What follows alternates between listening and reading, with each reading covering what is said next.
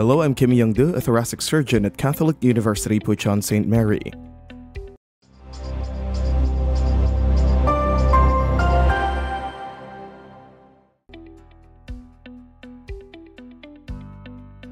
There are three main treatments for lung cancer: surgery, chemotherapy, and radiation.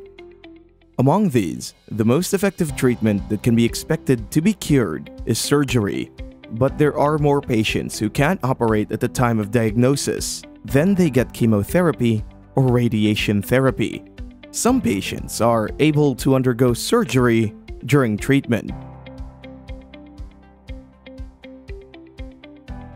Surgery for lung cancer involves resecting the lungs and removing the lymph nodes around them. So, the most effective surgical treatment right now is video-assisted thoracoscopic surgery, which uses a robot to perform a lobectomy and cleaning the mediastinal lymph nodes next to it. Lungs are divided into 3 lobes on the right and 2 lobes on the left. The lobe is the basic unit that divides the lung. If you remove one of the lobes, the rest of the lobe expands.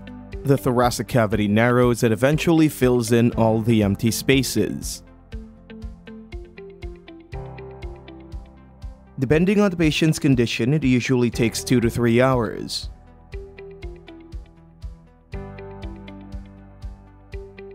You have to quit smoking at least 2 weeks before the surgery. From the day before surgery, you need to practice breathing deeply and coughing to spit out any phlegm to recover quickly after the surgery.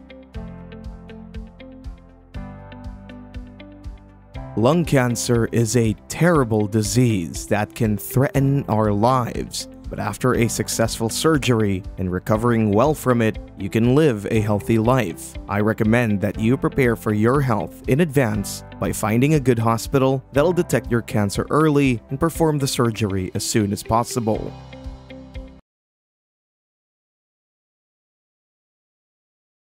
Today, we talked about lung cancer surgery and post-operative care. To treat lung cancer, even if you don't have symptoms, it is important to detect and operate quickly through active examination. Our Bucheon St. Mary's Hospital has a specialized cooperative system for lung cancer, so we can solve all of that. Thank you.